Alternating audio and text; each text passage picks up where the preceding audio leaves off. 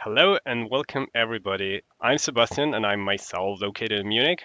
I would have had a really short way to this conference, but now I'm like everybody else on the internet giving you a talk about why continuous integration will make your life easier if you collaborate with teams on our packages.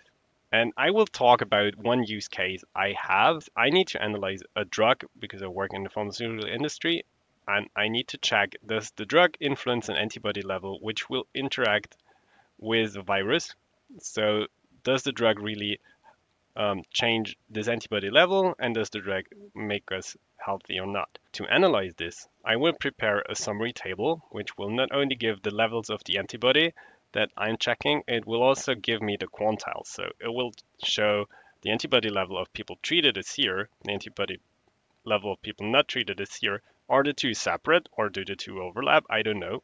So this is what I'm going to check, and then we'll look at the distribution plot to also see the same. In this case, I agreed with the clinician that if 80% of the patients do not overlap, it's totally fine for the drug to go into further analysis. So for the demo, let's go into our studio, and in our studio, I've already prepared something. So here's the distribution plot. So in the distribution plot, you can already see how the distributions actually differ. But now run the statistics here again. Are the quantiles separate if we look at 80% of the patients? What we see here, we have a quantile of the people who get treated, which ends at 146, and it starts at 149 for the people who did not get treated. So it's separate, and I would say, hey, let's go on with this drug and further invest the drug. It seems to be pretty good for this antibody level that I looked at. So this is this IgG antibody level here. But I go to vacation. I didn't have time to report this finding to the clinician. And then 2 weeks later, my colleague comes and looks at this and doesn't read the statistical analysis plan and says, hey, normally we don't use 80% of the patients because normally we use 98%. So we use these quantiles, and then he runs the code again. The plot doesn't change, but what changes are these numbers. And now we have an overlap and we don't look at the drug anymore.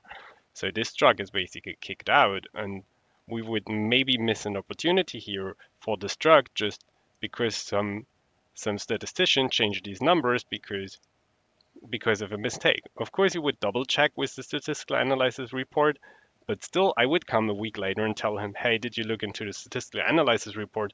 The numbers there are different. How can we save this time? Number one, I would wrap my code in an R package.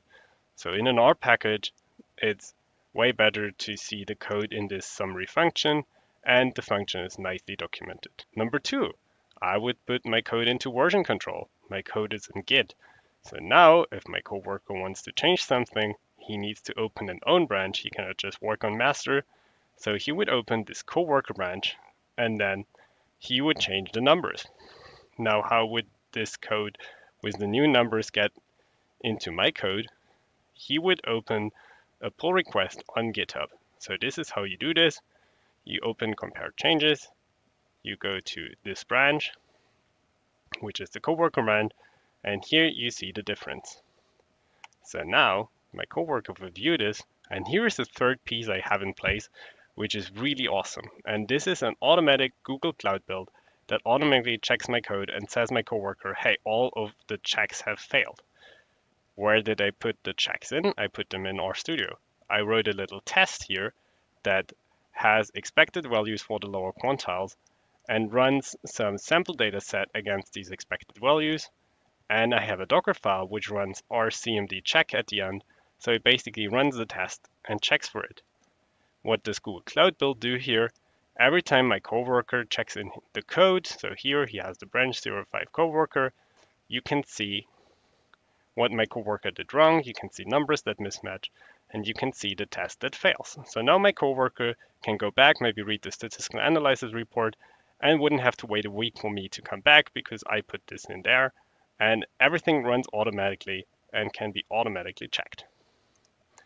This was already it. So this was my short talk on how you can speed up your teams.